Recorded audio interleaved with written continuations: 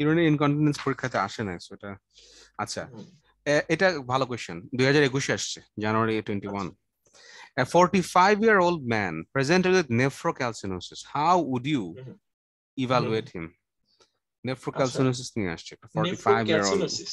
আচ্ছা, এটা যে কোনো কজ আমরা ওই যে হাইপার ক্যালসিমিয়ার যে চার্ট ওটা অনুযায়ী আমরা ইয়া করব। হ্যাঁ, আমি হাইপার আমি আমি ক্যালসিমিয়া, দেখছি এটা। তোমার হ্যাঁ হাইপার ক্যালসিমিয়া থেকে কয়েকটা দিতে হবে, প্লাস হ্যাঁ এডিশনালি হাইপার ক্যালসিমিয়া ছাড়া হ্যাঁ আরো হুম দুইটা হুম কজ, আরো কয়েকটা কজ দিতে হবে। যেমন হাইপার অ্যাড করে ক্যালসিমিয়ার দিতে কজগুলো হবে। আমরা বলি হ্যাঁ হ্যাঁ কজেস বা হ্যাঁ ডিফারেন্সিয়াল ডায়াগনোসিস যদি আমরা হ্যাঁ সেট হ্যাঁ করি, তাহলে নাম্বার হ্যাঁ। ওয়ান হলো hyper calcaemia number related, one আমরা হচ্ছে মনে মনে হাইপার রাখলাম। Calcaemia related. হ্যাঁ হ্যাঁ, তাহলে প্রাইমারি যেটা হচ্ছে যেটা প্রাইমারি, যেটাতে পিটিএস বাড়ে, হ্যাঁ, primary hyper parathyroidism, tertiary hyper parathyroidism, হ্যাঁ। আর অন্যগুলো যেগুলো আছে ওগুলো আমরা বলবো না, যে লিথিয়াম, দরকার ফ্যামিলিয়াল, নাই, ওগুলো যেহেতু লেস কমন। দরকার নাই। তারপর হচ্ছে পিটিএস কম যেটাতে, সেটা হচ্ছে কি একটা সার্কোইডোসিস হতে পারে, ভিটামিন ডি সার্কোইডোসিস, ইনটক্সিকেশন হতে পারে, ভিটামিন ডি ম্যালিগন্যান্সি হতে পারে। ভিটামিন ডি ইনটক্সিকেশন এন্ড হ্যাঁ, ম্যালিগন্যান্সি, এটা এগুলো রাখলাম না, শেষ। ম্যালিগন্যান্সি। আর এগুলাতে হচ্ছে আমার সাথে ক্যালসিয়াম কিছু রিলেটেড হয়ে ইয়ে গেল। আছে, যে ভিটা গ্লুকোকর্টিকয়েড ইনসাফিসিয়েন্সি আর ড্রাগস এর মধ্যে থায়াজাইড ডায়াবেটিক্স, হ্যাঁ স্যার, মানে এখানে তো এগুলো অনেকগুলো হচ্ছে। ডিফারেন্সিয়াল চলে আসবে। আমি ক্যালসিয়ামে দেখলাম ওরা এই কয়েকটা রাখছে আর কি। হুম হুম। তাহলে আচ্ছা আচ্ছা। ক্যালসিয়াম জন্য এই কয়েকটা রাখলাম না, হ্যাঁ জাস্ট কয়েকটা, সবগুলো দিলাম না। হ্যাঁ হ্যাঁ আর এর সাথে হুম ক্যালসিয়াম আনরিলেটেড হলো হ্যাঁ, টিবি, আনরিলেটেড কিছু। ইম্পর্টেন্ট, হ্যাঁ হ্যাঁ রেনাল টিবি যদি হয়। আচ্ছা। আর হুম হলো হুম আরটিএ, আসলে আরটিএ টা টিবির আগেই আসবে, হ্যাঁ হ্যাঁ আরটিএ হ্যাঁ, এটা রেনাল এটা টিউবুলার অ্যাসিডোসিস। এন্ডোক্রাইনে পড়া ছিল। হ্যাঁ, হ্যাঁ, টাইপ এটা হচ্ছে 1, ডিস্টাল রিনাল টিউবুলার অ্যাসিডোসিস, যেটা টাইপ 1। টাইপ 1 হ্যাঁ, এটাতে হচ্ছে ইউজুয়ালি হাইপার ক্যালসিমিয়া নিয়ে অনেক সময় প্রেজেন্ট করে। প্রেজেন্ট করতে পারে। হাইপার রেনাল টিবি ক্যালসিনোসিস, থাকতে পারে, renal TB. and also renal there TB, renal TB. আরটা হলো তোমার মেডুলারি স্পঞ্জ কিডনি, মেডুলারি এগুলো স্পঞ্জ। কি দিবেন ডিডিতে? হ্যাঁ, এখানে দিছে মেডুলারি স্পঞ্জ কিডনি, আর না হলো সেটা, গ্লোমেরুলোনেফ্রাইটিস, এগুলো জিএন। এত আনকমন জিনিস ডিডিতে দিব?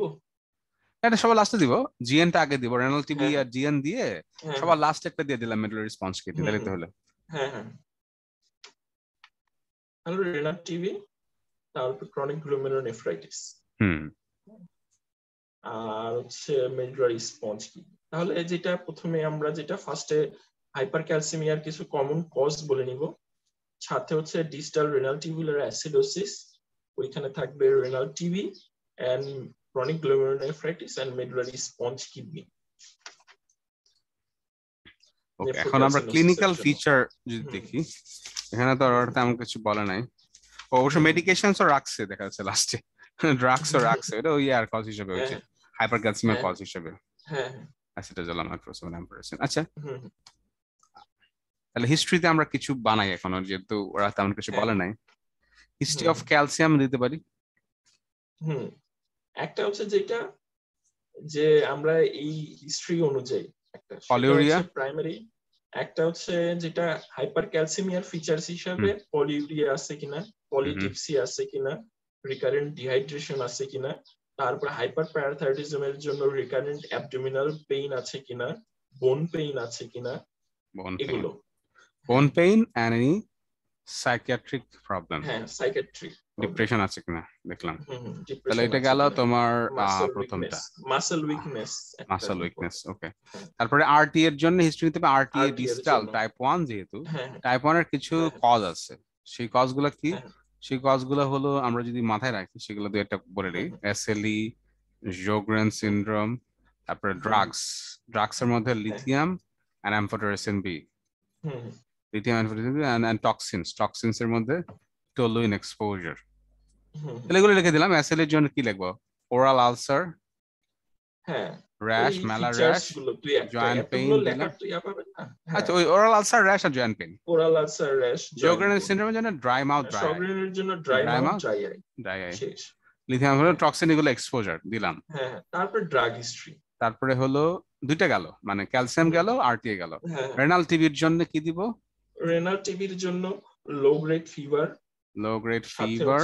ওয়েট লস, আর হচ্ছে ওয়েট লস, আর হেমাটাইটিস, হেমাটাইটিস দিতে পারেন, অ্যানোরেক্সিয়া। তারপরে ফর টিবি। তারপরে হলো এখানে আর কি আছে? আর আছে হলো জিএন, ক্রনিক গ্লোমেরুলোনেফ্রাইটিস। গ্লোমেরুলোনেফ্রাইটিস এর জন্য কি দিবেন? ইউজুয়ালি হেমাচুরিয়া আছে কিনা আমি জানি না, হেমাচুরিয়া থাকতে পারে, হেমাচুরিয়া থাকতে পারে। High colour urine, high colour urine দিয়ে দিলাম। হাই কালার ইউরিন আর পেশেন্টের ফেশিয়াল ইডেমা আছে, ফেশিয়াল পাফিনেস আছে কিনা, ফেশিয়াল পাফিনেস বা জেনারেলাইজড ইডেমা আছে কিনা, তাহলে এগুলো সিজিএন চলে আসলো আমার। তারপর এখানে মেডুলারি স্পঞ্জের তো কোনো স্পেশাল ডিফারেন্সিয়াল নাই। এখন ইনভেস্টিগেশনের পাশে লিখছি, ইনভেস্টিগেশনের পাশে লিখছি এক্সামিনেশন ও এক্সামিনেশন লিখতে হবে দাঁড়াও। আচ্ছা,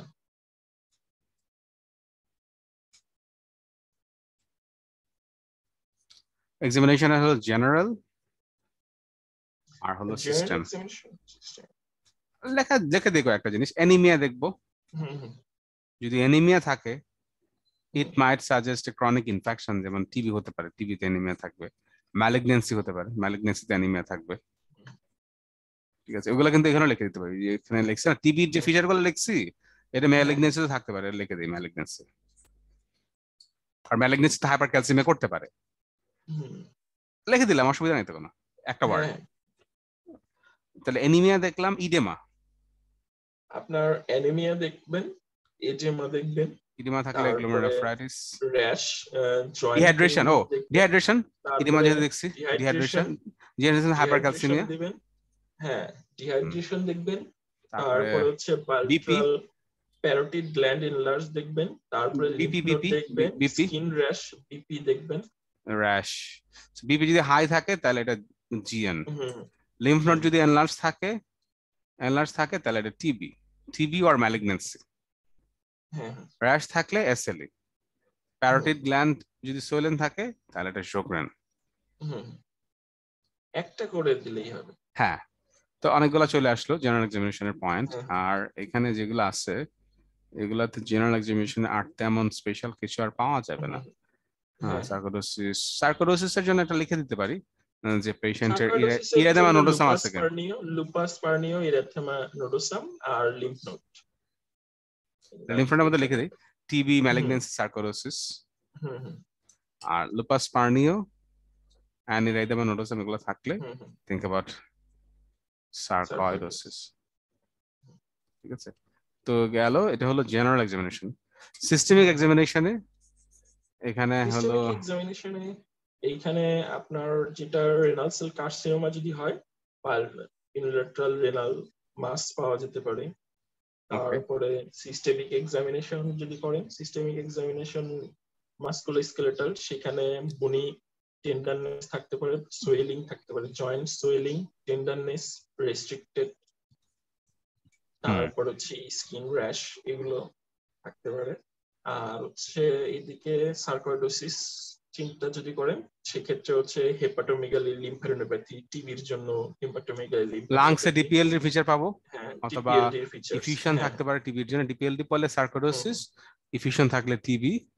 তারপরে অ্যাবডোমেনে তুমি বললে অ্যাবডোমেনে যদি হেপাটোস্প্লেনোমেগালি থাকে তাহলে এখানেও সার্কোইডোসিস এবং টিবি আসবে, sarcoidosis and TB they causes hepatosplenomegaly.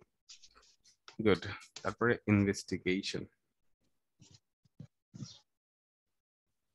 Investigation কি করব, যেহেতু পেশেন্টের মধ্যে যেহেতু ফার্স্ট লাইন ইনভেস্টিগেশনের মধ্যে হচ্ছে যেটা সিবিসিএসআর করব, সিবিসিএসআর এর মধ্যে যদি অ্যানিমিয়া থাকে, হিমোগ্লোবিন কম থাকে, তাহলে এটা টিবি ম্যালিগনেন্সি।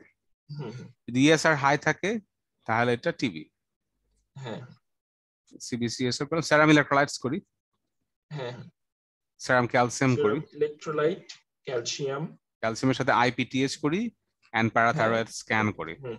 প্যারাথাইরয়েড স্ক্যান করা যেতে পারে, আল্ট্রাসোনোগ্রাম অফ রেনাল আল্ট্রাসাউন্ড করা যেতে পারে। সেরাম ইলেক্ট্রোলাইট যেহেতু লিখছে, পাশে লিখে দিই urinary electrolytes, urinary electrolytes and pH, যেহেতু আমার একটা ডিফারেনশিয়ালের মধ্যে আছে, মানে আরটিএ যেহেতু আর ডিফারেনশিয়াল আছে, so serum electrolyte, urinary electrolyte and pH, serum calcium, আইপিটিএইচ, parathyroid scan and বোন সার্ভে। মানে একসাথে সব এক ঢিলে সব পাকে মেরে ফেললাম, সব আর মানে মিস গেল না। তারপরে আর হলো ওখানে ছিল, এইভাবে সেপারেট ভাবে লেখা যাবে, মানে সময় লাগবে না অনেক? কোনটা? এই যে সেপারেট ভাবে জেনারেল সিস্টেমিক এক্সামিনেশন লিখতে, না এটা তো আমরা লিখলাম, সেপারেট ভাবে লিখতে পারলে তোমার মিস হবে না কোনো কিছু, মানে শর্টকাট করে লিখবো, আমরা সবকিছু তো লিখবো না, আমরা এক লাইনের মধ্যে লিখে দিব, উপর নিচে না নেমে এক লাইনে চলে যাব। মানে কি রকম? ধরো আমি এখানে তো উপর নিচে লিখছি, ধরো এখানে যে জেনারেল কিরকম? এক্সামিনেশন গুলো আছে এগুলো হ্যাঁ উপর নিচে লিখছি না, আমি এগুলাকে হ্যাঁ 1 লাইন 2 লাইনের মধ্যে লিখে ফেলবো, 2 লাইনের মধ্যে এইভাবে লিখে ফেলবো, এইভাবে যাব, এভাবে এসে এসে লিখে ফেলবো। আচ্ছা